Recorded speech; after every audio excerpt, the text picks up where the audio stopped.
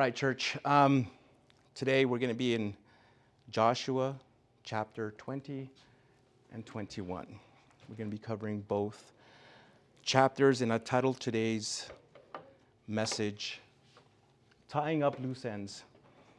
And Isaac mentioned something earlier. That's, I think, what we're all trying to do in our lives, right? There's always some kind of loose end here or there, and it's always great to try to tie those loose ends. And that's what we're going to be seeing Joshua do in these two chapters. All right, so far, all the tribes have received their allotments, their territories, and everyone's excited. Everyone is happy. They finally made it. And they're receiving the promise. So now that all the 12 tribes had received their territories east and west of the Jordan River, it was now final. There's two more final items that remained that needed to be taken care of. I don't have the map up, but again, some of your Bibles, most of your Bibles will have a map in the back of the book of Joshua, the 12 tribes or lands, and I'll be mentioning some of the cities today, but there was two more final items that needed to be taken care of now that the tribes have received their lands east and west of the Jordan. And that would be which cities would be designated as cities of refuge, and which ones would be Levitical cities. Now this here goes all the way back when the nation was still wandering in the wilderness. See, God had told Moses in Exodus chapter 21 and Numbers chapter 35 to have the people set aside these special cities. And so now again that the tribes had received their land allotments, Joshua can now assign those cities. So that's what we're going to be looking at today. In chapter 20, we're going to be covering the cities of refuge. We're going to see what those are. The cities of refuge are announced. And in chapter 21, the Levitical cities are designated. And as you'll soon see, as I'll share with you in just a bit, both of these chapters provide valuable insight that will be applicable to you and your lives and your walk as a believer, and also together as a church family here. And so, again, we're going to be looking at how Joshua will be tying up loose ends. So before I begin reading Joshua chapter 20, let's pray once more and ask the Lord to speak to us through His Word. Heavenly Father, we are grateful and thankful this morning that You've given us life, You've given us breath. Lord, that we're able to feel the chilly breeze. It's all because of Your grace. We're so thankful for that. And so now as we come together as a church to read Your Word, read Joshua chapter 20 and 21, I pray that You will speak to us through every word, every sentence, every part of this passage, Lord, and that You will tell us and speak to us individually in the things that we need to know, but also as a church, to be able to grow closer and just be a tighter knit church, Lord. So again, as Isaac prayed earlier, pray that You remove all distractions. That right now we just sit at Your feet and hear the beautiful words of this book. Keep us safe right now, Lord, and we look forward to what you're going to do. We pray all these things in the name of Jesus. Amen. All right. Joshua chapter 20. This chapter only has 9 verses. I think it is the shortest chapter in this book, or second shortest, but let me read that chapter in its entirety. Joshua chapter 20, verse 1. And the word of God says, "Then the Lord spoke to Joshua, tell the Israelites, select your cities of refuge as I instructed you through Moses, so that the person who kills someone unintentionally or accidentally may flee there. These will be your refuge from the avenger of blood.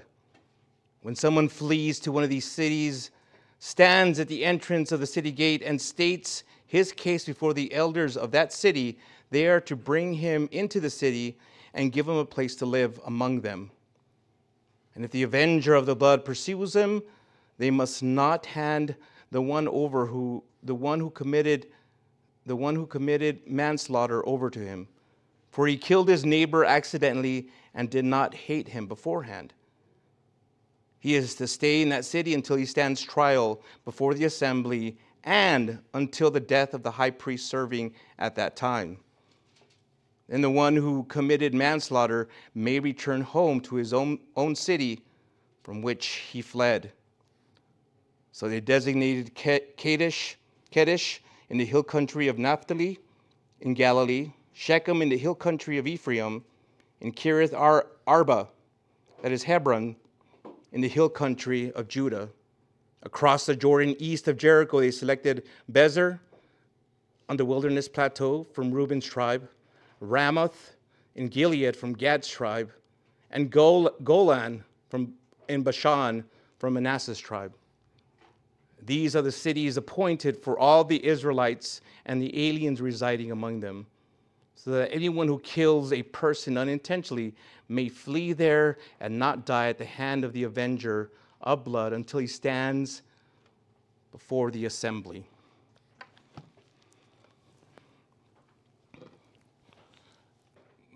One of the first ordinances after the announcement of the 10 Commandments provided for the future establishment of the cities of refuge there in Exodus 21.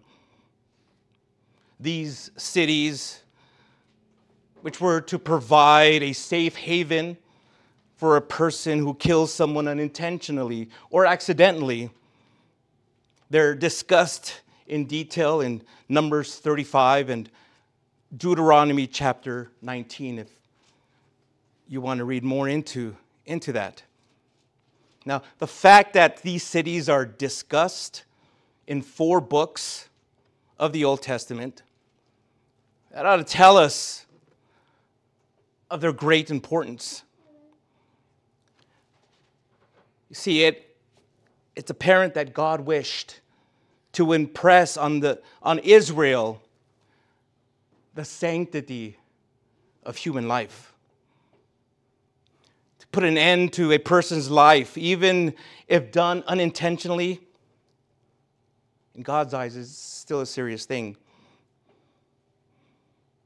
And so our omniscient, our wonderful, wonderful, all-knowing God directed Moses to set up a judicial system that would address cases of unpremeditated killing. Even before the law of Moses was given, God laid down the basic rule in Genesis chapter 9 that those who shed blood should pay for their crime with their own blood. But as I mentioned already in these passages, Exodus 21, Leviticus 24, Numbers 35, and Deuteronomy chapter 19, God made a distinction between murder and manslaughter.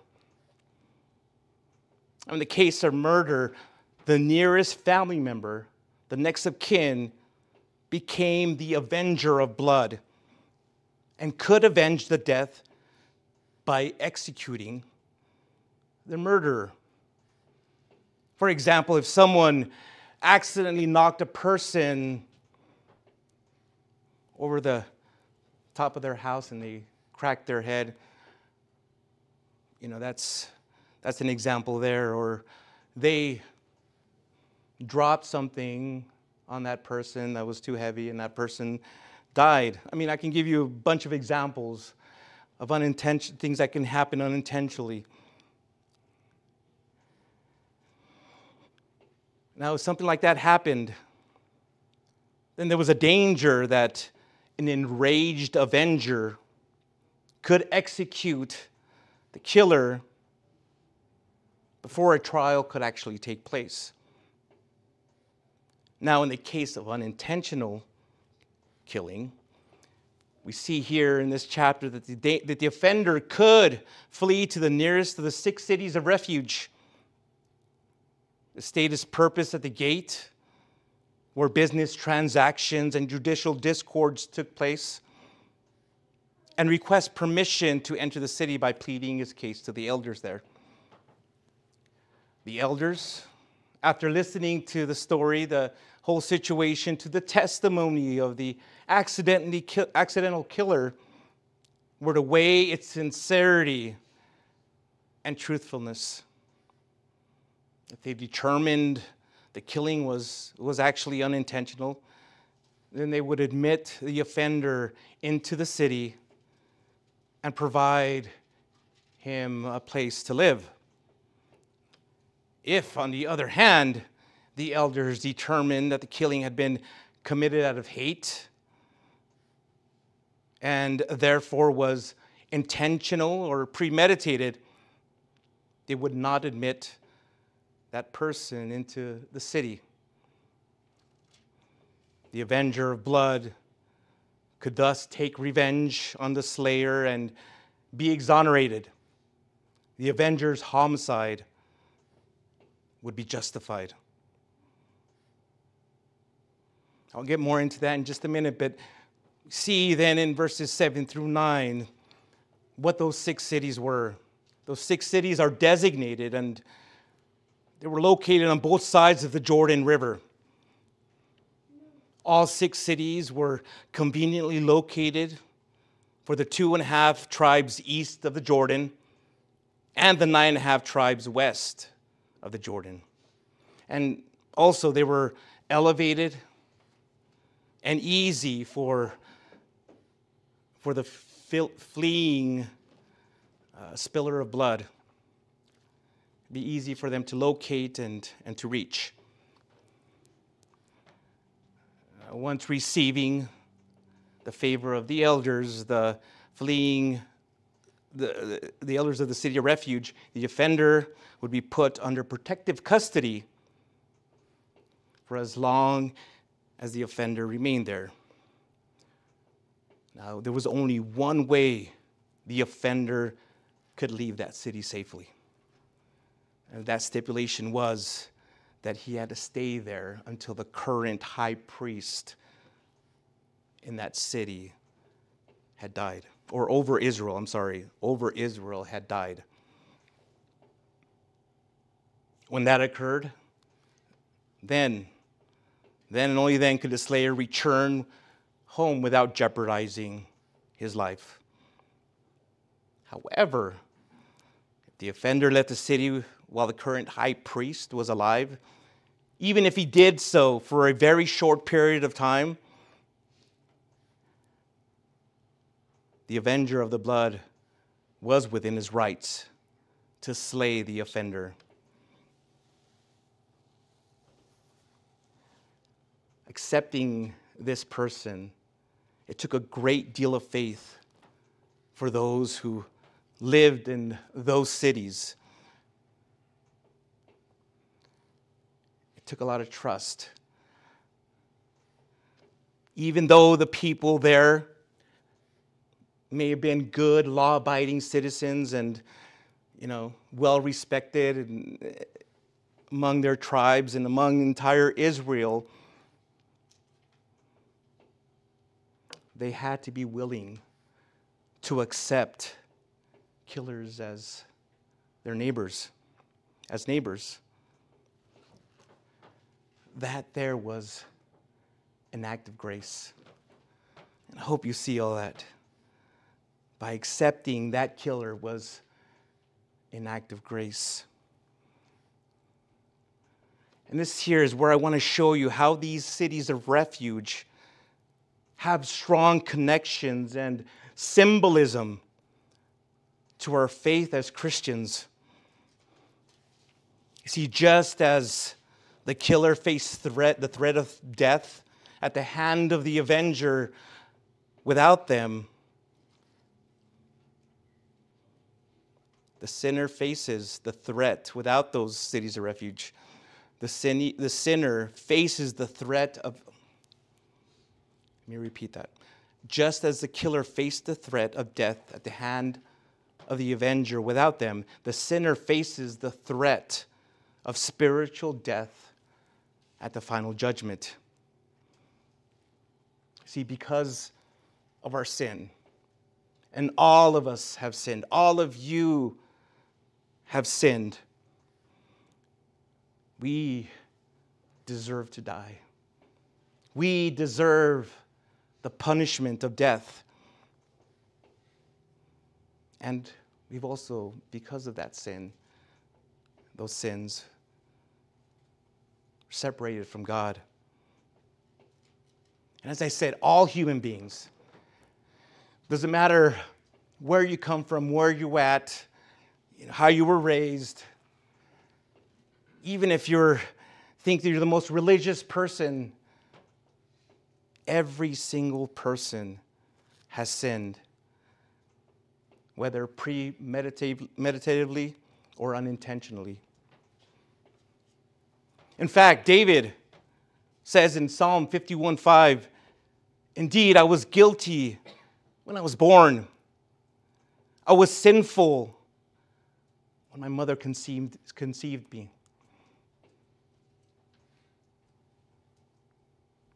Also, in 2 Corinthians chapter 5, verse 21, and Romans chapter 5, verse 15, we're told that sin came through one man, Adam. Christ, the second Adam, came to become sin in order to take the penalty of sin, death, which humanity should have received. And so in knowing this and being aware of this, I hope you can see the urgency in this matter. See, at that time, when we see the story here, the slayer, he wasn't supposed to be casual or nonchalant about seeking asylum from the avenger's blood. No, that slayer, that person was to flee immediately, right away, no hesitation. He was supposed to go. The same is true for the sinner. Friends,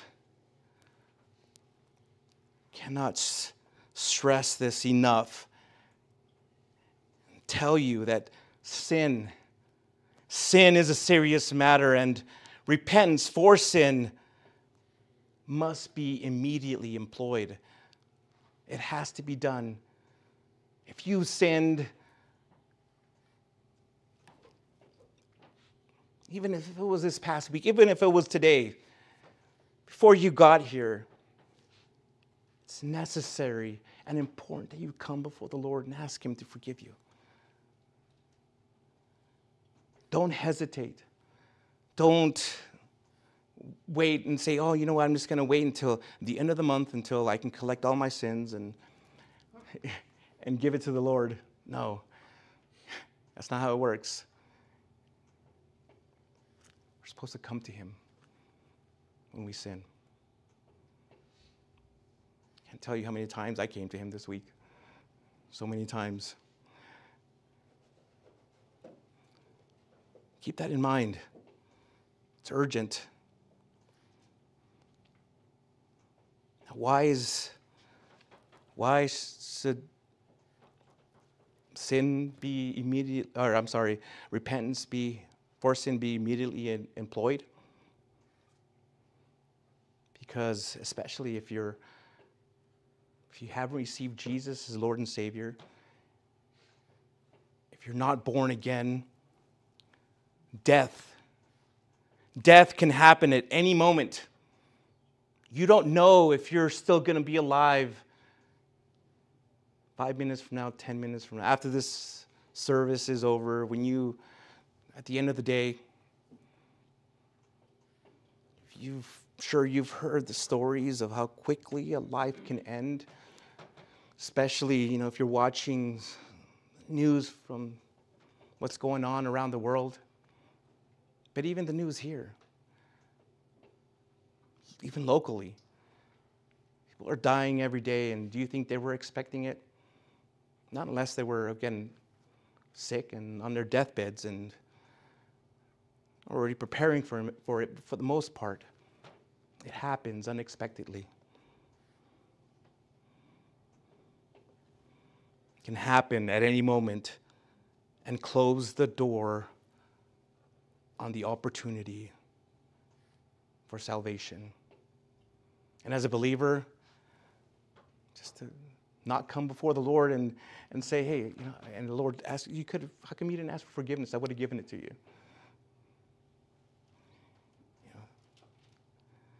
Don't let that door close. If you have any sin that you haven't repented from, don't let that door close. Ask him to forgive you, and he will. The author of the book of Hebrews said this in Hebrews chapter 9, verse 27. It is appointed for people to die once, and after this, judgment.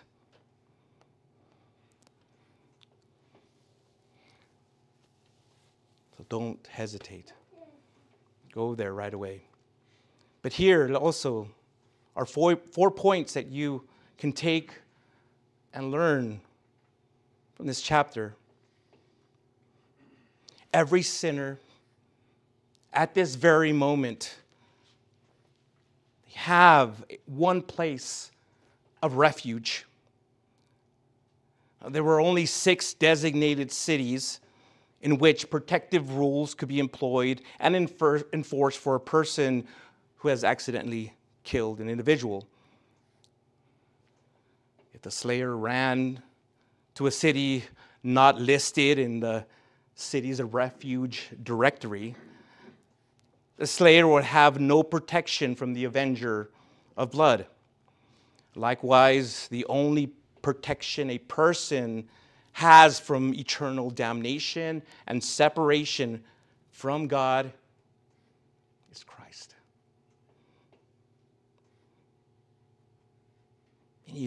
Many of you guys and gals know what Jesus said in John chapter 14, verse 6. And if you don't, let me tell you what he said there.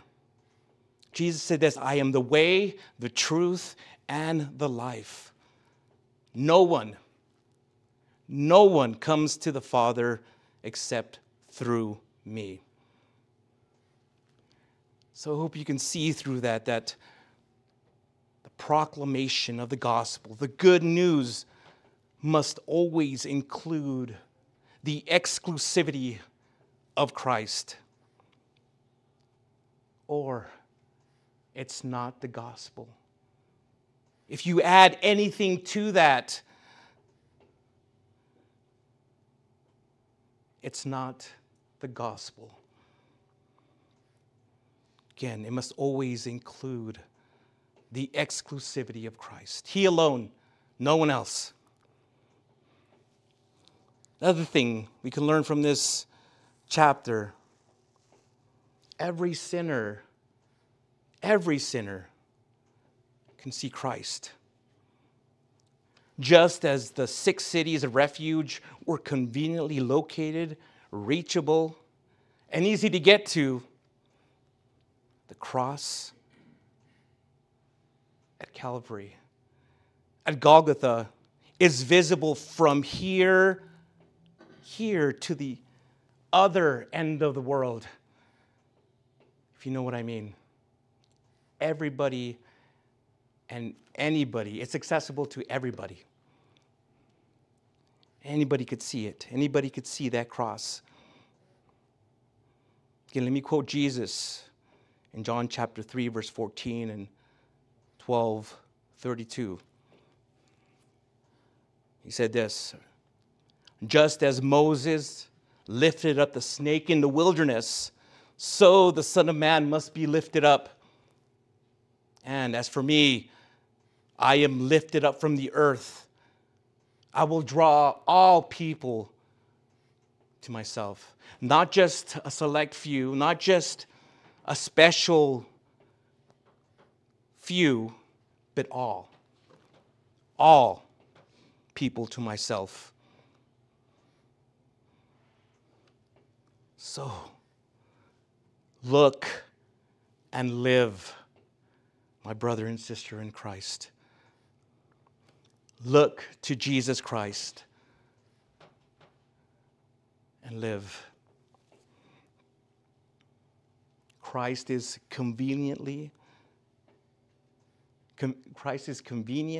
and available all over the world through the gospel as the spoken word, the Bible as the written word, and Christ as the revealed word.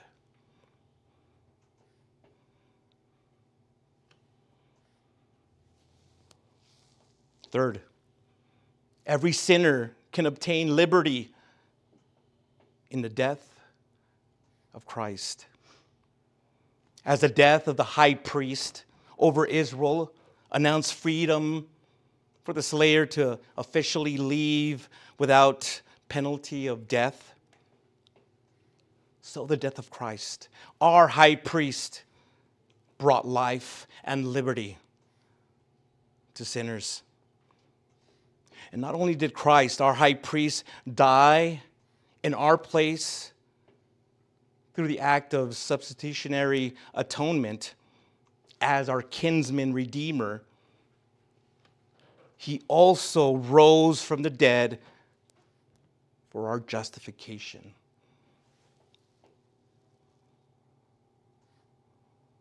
God's justice required perfection, which sinners could not produce. And as a result,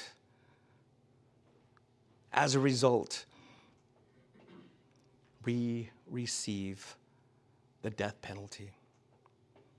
Romans 6:23, for the wages of sin is death, but the gift of God is eternal life in Christ Jesus, our Lord.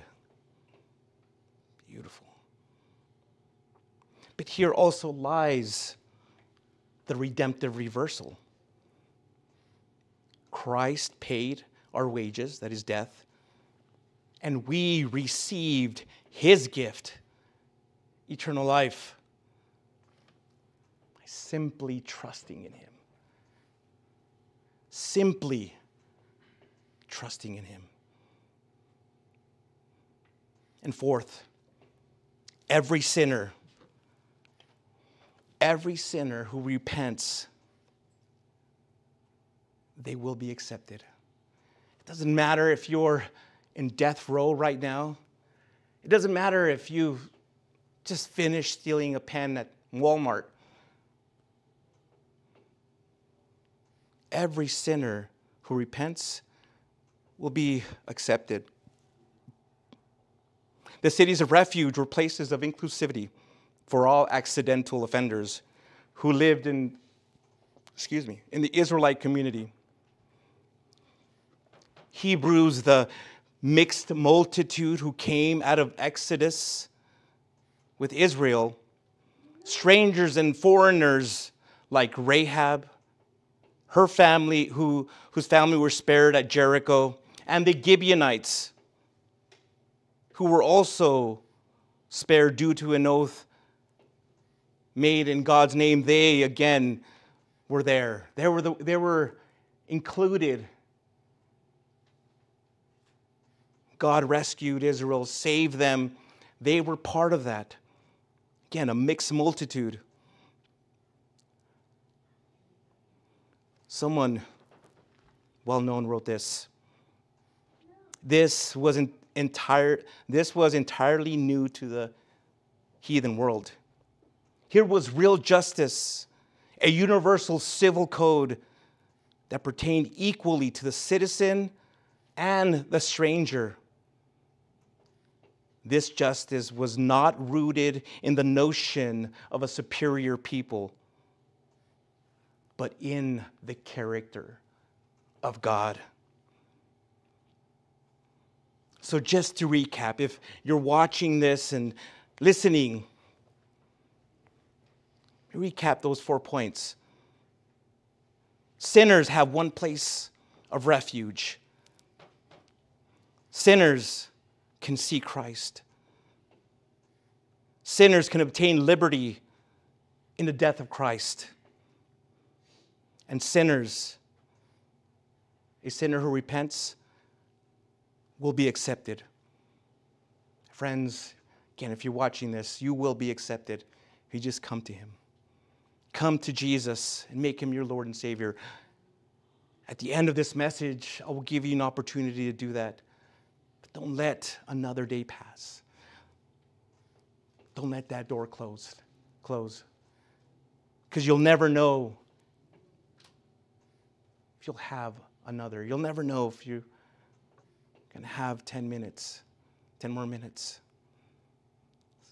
So I urge you, run, flee to the arms of Jesus. For us as a church, these cities of refuge are a picture of the church. As a church, we should be welcoming. Too often, so many churches are guilty of scrutinizing certain individuals in their midst. However, Jesus called His disciples to be what? Fishers of men. He didn't call them to be, you just get bass and that's it. No, fishers, any kind of fish, whatever you get. If you're the ugliest, worst tasting kind of fish, can be the most undesirable fish. He told them to be fishers of men.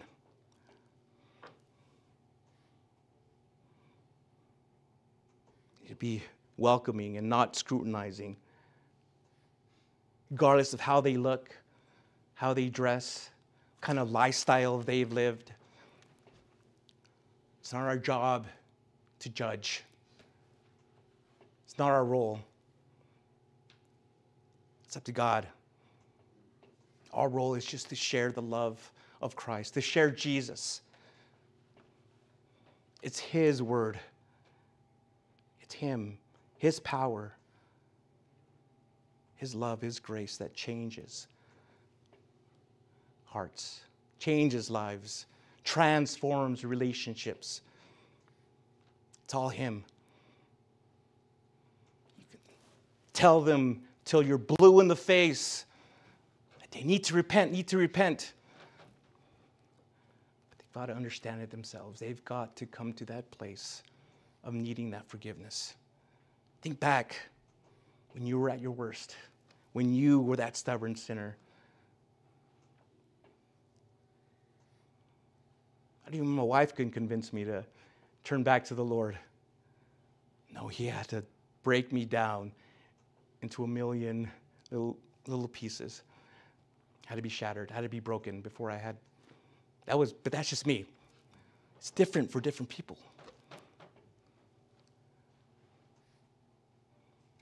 Again, it doesn't matter if someone's 5, someone's 99 or 199. Again, we have to be welcoming and loving. Again, oftentimes, we as disciples, we try to clean the fish before we catch them. We question their backgrounds, investigate their friends, police their clothes. When they come and want to become part of the church here, the local church, we categorize them by what they say, what others say of them, what they have on their social media, or what we might know of them, or maybe even word of mouth. We forget to apply the same grace of which we're beneficiaries. We forget to apply that to others. We forget that the church is a hospital for the sick. It's a hospital for the sick, my friends. Don't forget that. We forget our duty to disciple. We forget our duty to disciple, not to disgrace or disqualify. Let me repeat that. We forget our duty to disciple, not to disgrace or disqualify. Remembering this was even difficult for the early church, who hesitated to accept the Apostle Paul. Even Ananias questioned God when the Lord sent him to Straight Street in Damascus to minister to him. Later, Barnabas would have to speak up for the man and vouch for him before the other apostles would accept him at Jerusalem. Again, my friends, Jesus died to save sinners, regardless of regardless of their ethnicities, their creeds, or colors, their economic background, their social background, regardless of where they came from, how they were raised, whether they grew up with a silver spoon or whether they were born over there in Segundo Barrio. Again, he died to save sinners. Do you understand that the kingdom of heaven will mirror the picture of the diversity of the church? This is something that John saw. He observed this when he was in heaven. He said this in Revelation chapter 7, verse 9. I looked, and there was a vast multitude from every nation, tribe, people, and language, which no one could number, standing before the throne and before the Lamb. So again, let us be an example here. Let us be an example of what it's going to be like in the kingdom of heaven. I seriously hope you don't have any biases or prejudices against anyone because of their skin color, because a disability, because of, whether they have money or not. You just, again, would include them, and they will feel loved here in the church. I see it. Say something. More than likely, I'll probably tell you, hey, let's talk. If it gets bad, I'll probably say, you know what? Find a way to serve that person. Love that person. I will encourage you before I actually have to, resort to any crazy measures. But again, I will be one to always promote loving. Loving that person that is still struggling with the homosexual lifestyle, struggling with a person who's still struggling with gender identity, struggling that person who no one wants to be around. So again, I hope that in this chapter you saw things that you can learn as an individual, as a believer, and as a church. So let me try. Chapter 21. Joshua chapter 21. Joshua 21. The Levite family heads approached the priest Eleazar, Joshua son of Nun, and the family heads of the Israelite tribes at Shiloh in the land of Canaan. They told them, "The Lord commanded through Moses that we be given cities to live in, with their pasture lands for our livestock." So the Israelites, by the Lord's command, gave the Levites these cities with their pasture lands from their inheritance.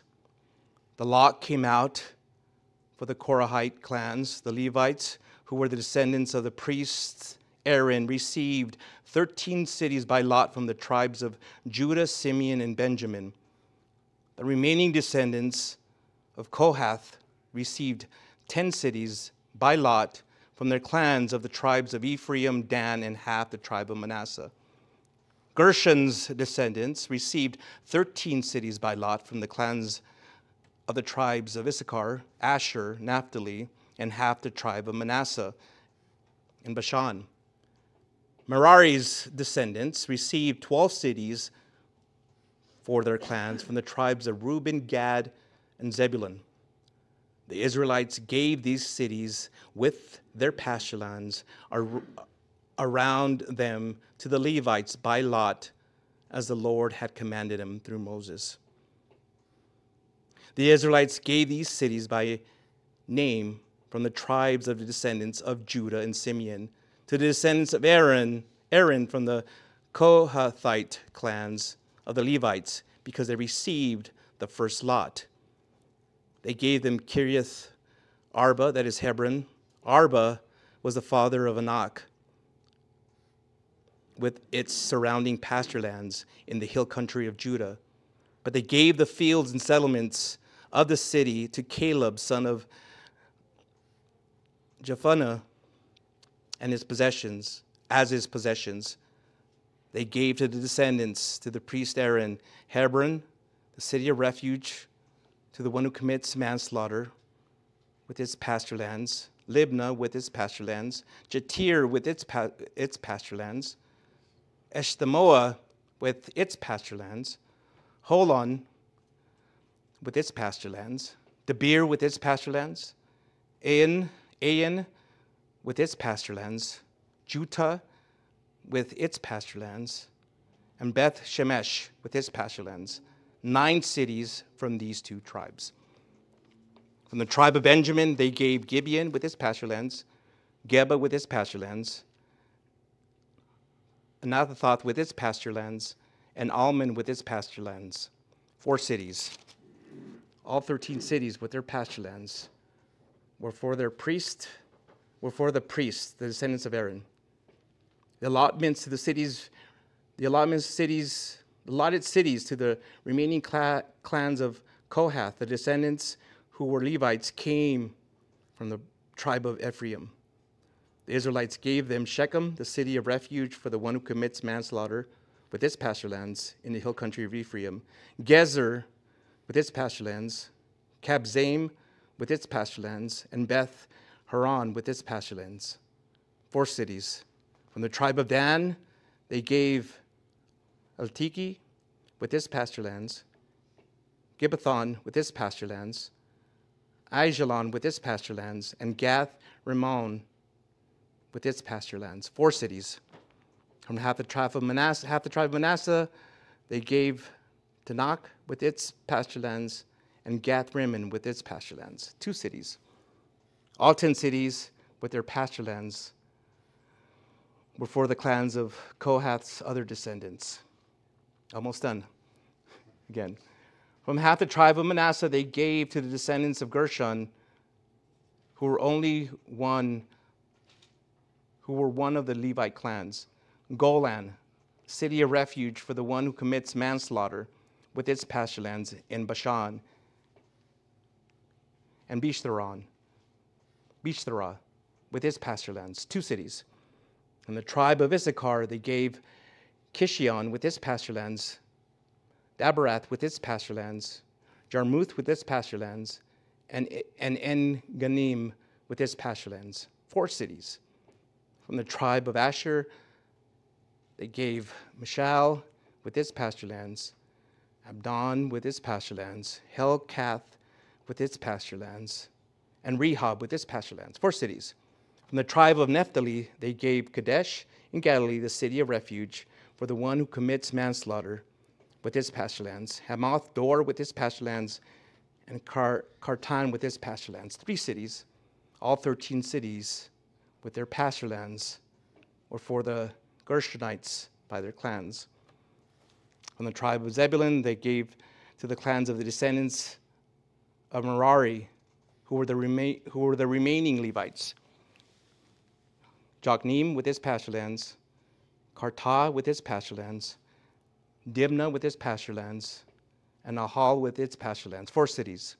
From the tribe of Reuben, they gave Bezer with its pasturelands, Jaza with its pasturelands, Kedemoth with its pasturelands, and Mephath with its pasturelands, 4 cities. From the tribe of Gad, they gave Ramoth in Gilead, the city of refuge, for the one who commits manslaughter, with its pasturelands, Mahanaim with its pasturelands, Heshbon with its pasturelands, and Jezer with its pasturelands, 4 cities in all. All 12 cities were allotted to the clans of Merari's descendants, the remaining Levite clans. Within the Israelite possession, there were 48 cities in all with their pasturelands for the Levites. Each of these cities had its own surrounding pasturelands. This was true for all the cities. Verse 43. So the Lord gave Israel all the land he had sworn to give their fathers, and they took possession of it and settled there. The Lord gave them rest on every side according to all he had sworn to their fathers. None of their enemies were able to stand against them, for the Lord handed over all their enemies to them. None of the good promises of the Lord had made, none of the good promises that the Lord had made to the house of Israel failed. Everything was fulfilled. Once again, thank you for bearing with all that and bearing with me the names. I promise I'm not going to go through every single one of the names. I mean, I could, but it's a study maybe I recommend you to do. In chapter 21 begins by telling us that the heads of the Levite families approached Eleazar, the high priest, Joshua, son of Nun, and the heads of the other families, other tribal families of Israel. They had come to Shiloh, the place of worship, and reminded the leaders of what Moses had said about gathering towns as residential areas for the Levites and pasture lands for their livestock. Well, in Scripture, throughout Scripture, God repeatedly admonishes his people to remember, not to forget. In this book of Joshua, remembering was extremely important. What God said through Moses is always recalled, so the promises might be executed and completed within the present time of the Israelite occupation. So Joshua and these leaders will obey Moses, who had received the commandments and directions from the Lord. History must always be an accounting and recounting of his story. It must be an accounting and recounting of his story. As believers, as Christians, we are granted roles in his story of grace. And so this arrangement for the Levites was executed without rancor, complaints, or selfishness. From the larger tribes like Judah and Ephraim to the smaller tribes of Asher and Naphtali, cities were granted to the Levites. Every single tribe contributed to the needs of the Levitical tribe. And I hope you know where this is leading. Likewise, as believers, we must also do the same. We're called to care for one another's needs. I know it can be very easy to walk out of these doors and not know or be aware of the needs of the person sitting next to you. But as a believer, as a Christian, you should. You should be aware and care for the needs of others. In the New Testament church, if you remember, early on in the church, everyone must contribute to the needs, or had to contribute to the needs of the ministry and the saints of the congregation, regardless of congregational demographics. Paul instructed the members of the Corinthian church to conduct themselves in the following manner regarding giving. There in 1 Corinthians chapter 16, verses 1 and 2. Now about the collection for the saints, do the same as I instructed the Galatian churches. On the first day of the week, each of you set something aside and save in keeping with how he is prospering, so that no collections will need to be made when I come. Just as the tribes gave some of their allotments to the Levites, believers, every single one of us, every single one of you, must be willing to share with those in need.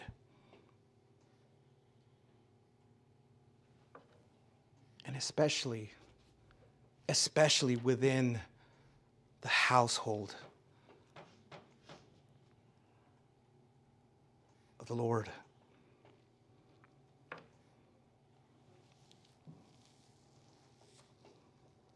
The household of faith. During the first hasty battle with Ai, the city appeared to have stood together before Israel. Didn't the men of Ai fight the Israelites and kill 36 of them, thus putting Israel to a retreat, basically kicking their butts? Yeah. But the problem wasn't that the men of Ai, the problem wasn't the men of Ai standing before the Israelites. It was the Israelites' failure to stand before God. As believers, we can learn much about daily failures and successes. Our calling is to come and stand before our Father in the name of Jesus. In the name of Jesus, in the name of Jesus.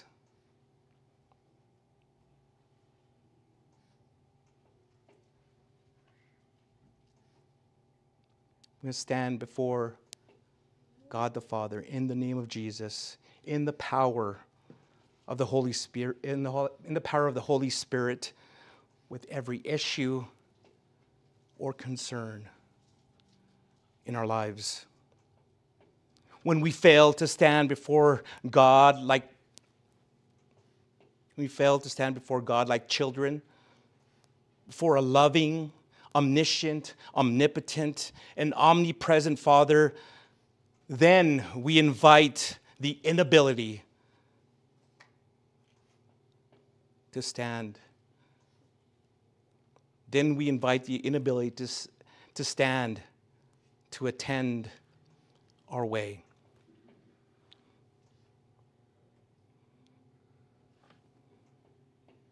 My point being here again, as a church, let's help one another out. If you know a need, don't ignore it. Obviously, again, we know you may have limited resources as well, time and resources, but maybe there is a way you can help. And if you do need the help, that's great. But don't abuse it. And church wants to love and help, but I've seen so many times how people can abuse that. There's a balance there.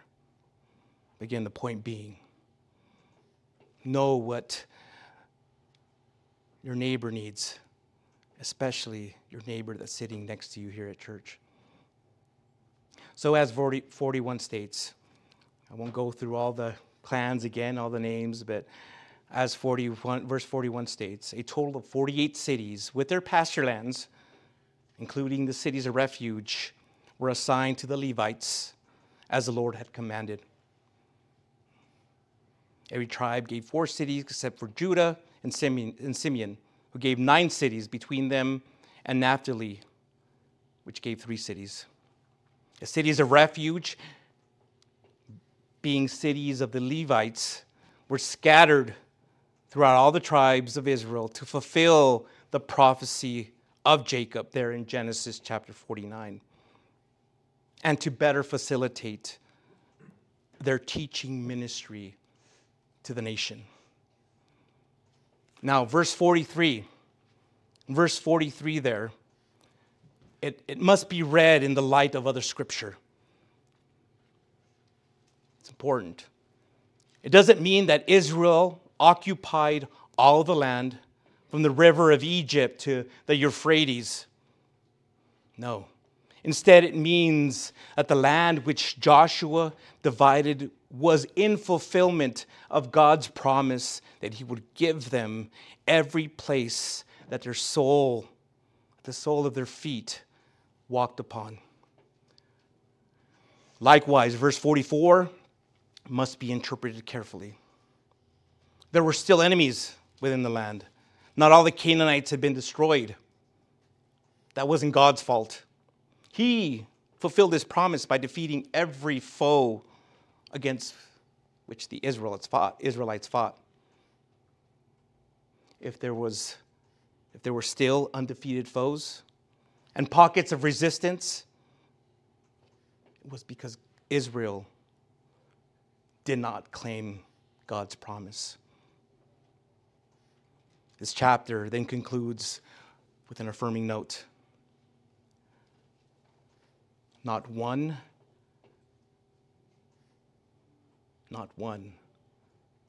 from a minor chord, but from a major chord.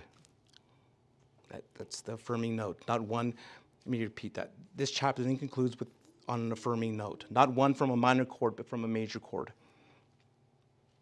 After 7 years of continuous combat, military combat in Canaan, there was finally rest and victory for the Israelites. The victory and rest came as a result of God's fulfilling the promise he made to his people. Verse 45 provides us also with one of the greatest texts in the whole book of Joshua. And in fact, some will say the entire Bible. I will say it's up there to the last words of Jesus.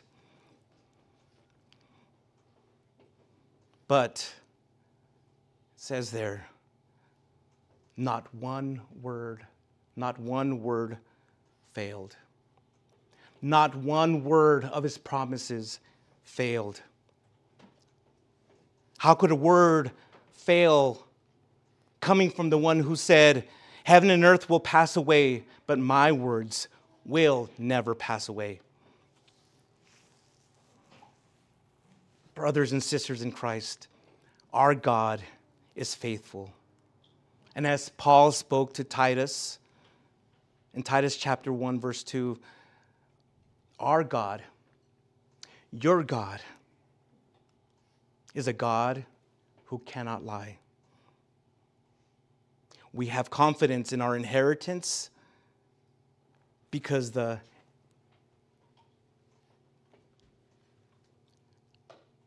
person who's given it to us, the guarantor, created and owns all that is, has been, and will ever be. Through the death of Christ, my friends, our high priest, we receive the promise of the Holy Spirit, who was the deposit guaranteeing our spiritual inheritance from God the Father. Let me also tell you this. God's promises must come to pass. They must. If you were to take an honest look at your own life, each and every one of you, take an honest look at your own life and reflect on the promises that the Lord has made to each and every one of you. I'm certain that you can testify that God has been faithful and has fulfilled so far every one of them. Still a lot more that he's going to fulfill. He may not have fulfilled all of them, but so far he has fulfilled his promises to you. I'm not talking about, if you think he promised you that he'll give you a Lamborghini. I'm not talking about that, but I think you know what I'm saying with that. God's faithfulness in the past gives us assurances in the future. We, like the Levites, can rest knowing that every need will be met. You, my brothers and sisters in Christ, we can stand on the promises of God. We can stand on them. He's not fickle. He's not, his promises aren't, they're rock solid. They are rock solid. They're not sand and,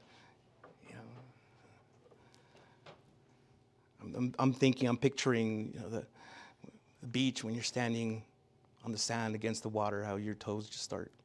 No, it's not like that. His promises aren't like that. His promises are rock solid. So we can stand on them. So let me close it up, summarizing this chapter. God kept his promises. At the close of his life, Joshua would remind the people of this. And Solomon reminded them of it when he dedicated the temple in 1 Kings chapter 8, verse 56. And so as the people of God, we can claim these assurances by faith. God's covenant with us isn't going to fail. God's power and wisdom can give you victory over every foe. And God's promises can, let me repeat that, can be trusted no matter what the circumstances may be. My brothers and sisters, the covenant of God, the power of God, the promises of God, these are spiritual resources we can depend on as we claim our inheritance in Christ Jesus.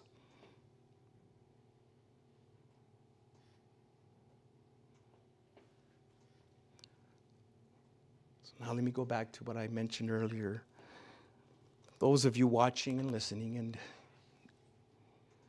you now recognize your spiritual need, and you understand you need these spiritual resources, and you want to stand on God's promises, and you want this new life that you've been hearing about so often and that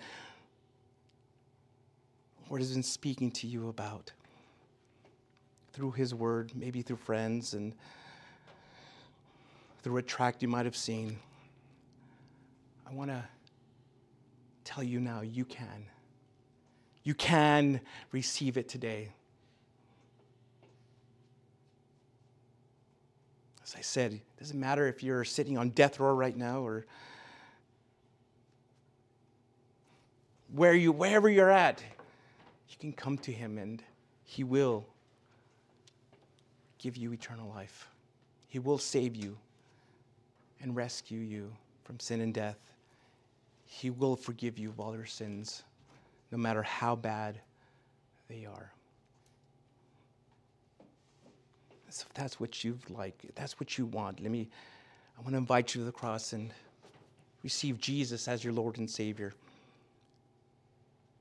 But don't let another day pass. Don't say, oh, I'll do it tomorrow. I'll do it whenever the next crusade comes or the next message. As I said, you just don't know. You don't know when it's going to happen. You don't know what's going to happen after you hear this message.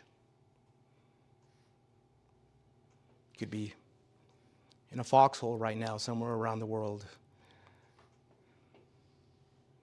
Come to the cross and be assured of your salvation. Have that assurance. So wherever you're at, I want you to close your eyes and bow your head and with all your heart, with all sincerity, pray this. Lord Jesus, I know that I'm a sinner and I ask for your forgiveness. I now believe that you died for my sins and rose from the dead. I now turn from my sins and confess you and you alone as my personal Lord and Savior. Thank you for dying for me, forgiving me, and saving me. So now I ask you to fill me with the Holy Spirit. Fill me with the Holy Spirit so that he may help guide me in my new born-again life.